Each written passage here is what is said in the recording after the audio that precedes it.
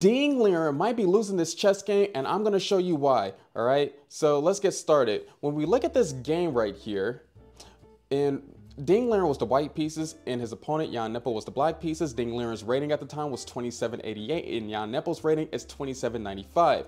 And this is the 8th game. Let's see what happened here. First of all, we got the move d4 knight to f6, and this has been played by Ding Liren every time that he hit the white pieces. Now, the only disappointing game was game 2 when Ding Liren was the white pieces, and he lost to Jan Nepal the first time in the World Chess Championship match. And so after the move c4, and then we're going into this Nimzo Indian defense line that was initiated after the move bishop to b4.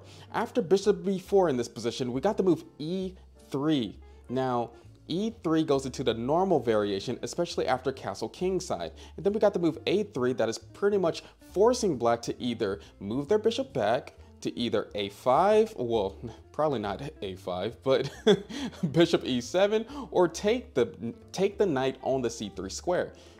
Jan Nepal decided to take the knight on c3 after b takes on c3, and then we're going to continue on with the game, knight to g3, and then we got this weird move rook to a2.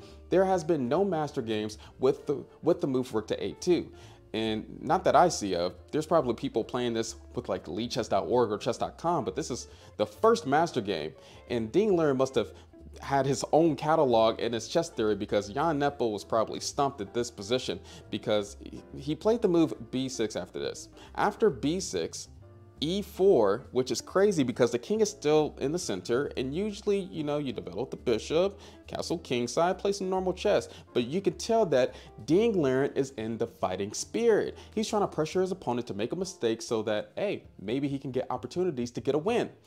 After the move e4, bishop to a6, which is very usual in this opening for the bishop to go to a6, maybe knight to a5 in this position, attack the c4 pawn, and then white is going to pretty much be wondering, okay, how am I going to defend that pawn? But then we got this next move, which is bishop to g5, pinning that knight on f6 to the queen that is on d8, and then h6. Now, after h6, this crazy move happened that I don't know if Jan Nepal was ready for or not, but this crazy move that was played, h4, moving up Hector. What is happening next after moving up Hector? Because can't this pawn on h6 take on g5 very easily? Isn't that just some free money, some free value? Well, Jan Nepal took the bishop. After Jan Nepal took the bishop, h takes on g5, that is attacking the knight on f6. If this knight moves, what is the best move? Can y'all tell me? Can y'all tell me what the best move is?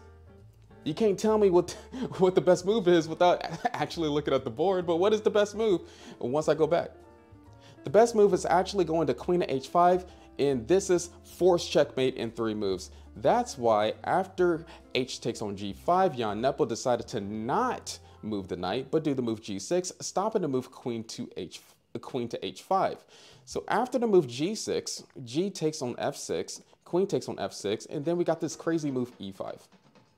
Now, if I was playing against Ding Liren right now, I'd be like, are you crazy? Doing the move e5 at this moment. Your king is in the castle, and my queen is on f6. This should be good for me, right? What is going on here? Well, look how the game really transpired, because after the move d takes on e5, d5, Jan Nepal didn't do the correct move. He should have did rook a to d8 just to get another piece into the game, but he did the move knight to e7. After knight to e7, d6, and then we got this move knight to f5. After knight to f5, a knight to e4, queen to d8. White's pieces are kind of getting coordinated, but you don't see like the coordination yet.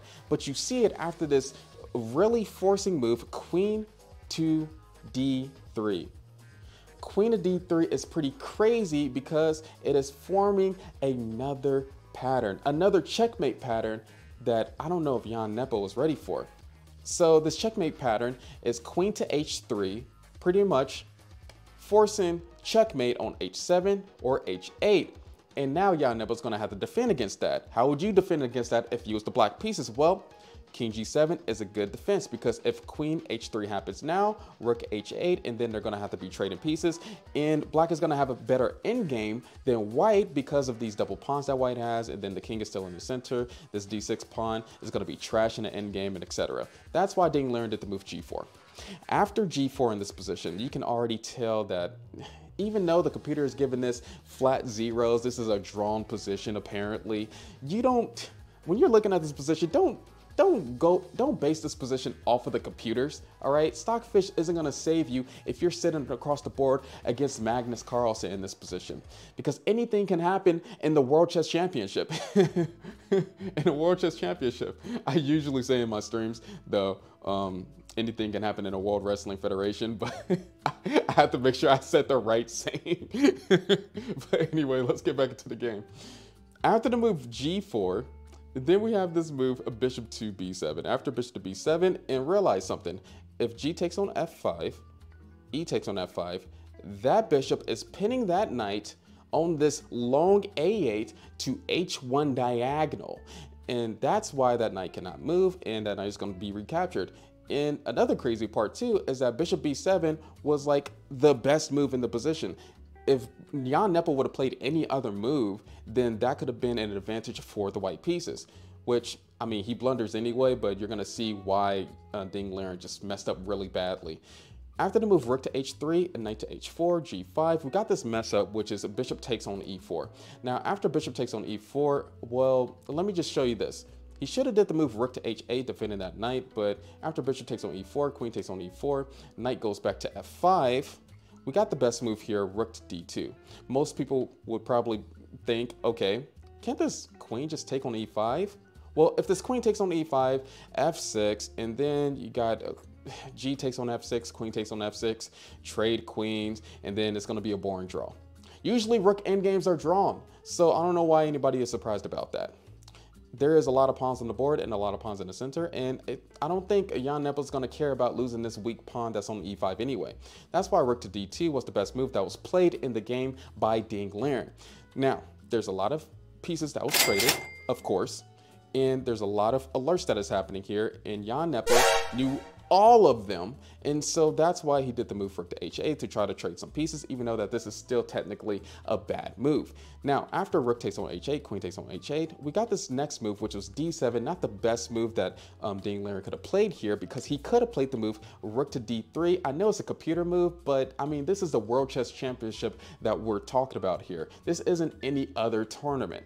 These people that are trying to be world champions, of course, of the world, okay, of the universe, they are the best in the world. So I expect them to play AI type of moves. I don't care. They should be playing like ChatGPT, okay? I don't care if that's unrealistic to some people's minds, but I mean, I've seen some wonderful games played by Magnus Carlsen, Hikaru Nakamura, Fabiano Caruana over the years. Even if you go back in the past, Bobby Fischer, all right? And so, hey, I'm not surprised that this should have been a suggestion. I don't know if Ding Liren thought about this move, but hey, this was missed. This was missed in the game.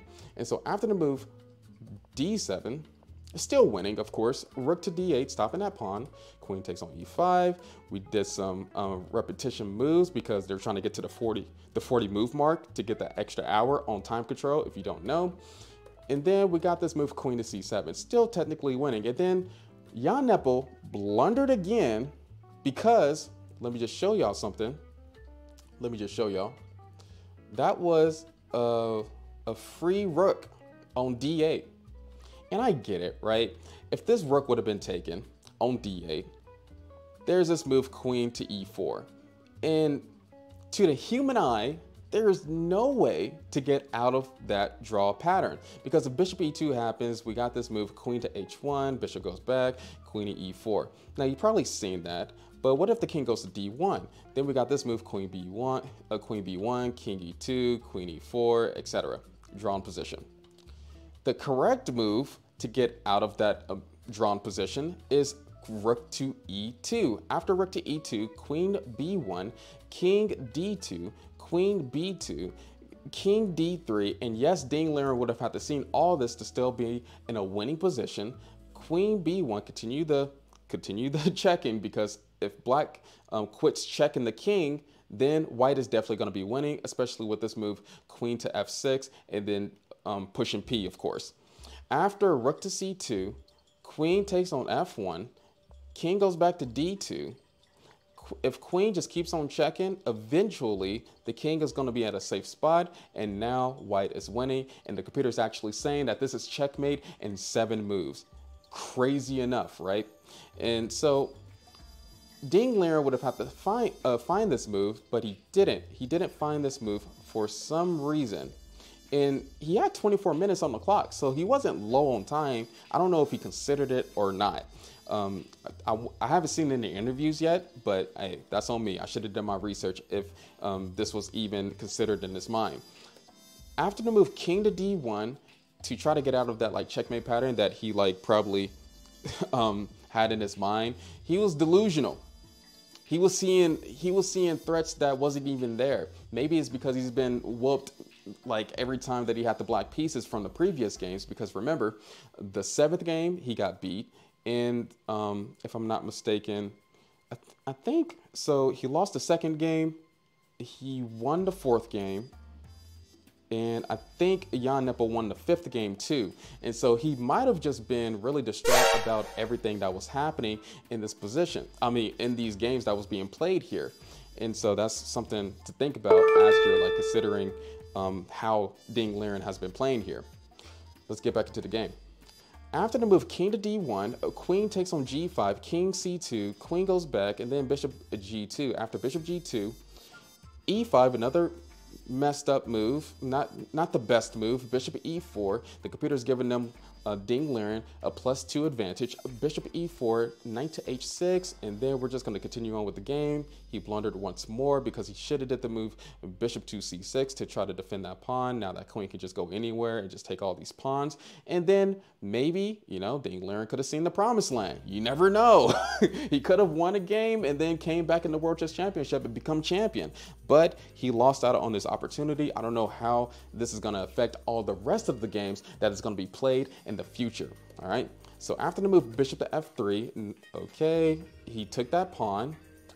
Rook takes on f2, push that pawn up on e4, attacking that bishop on the f3 square, and then Ding Liren did the move rook to e2. After rook to e2, f5, take that pawn, and then queen d6, trade queens, take that pawn.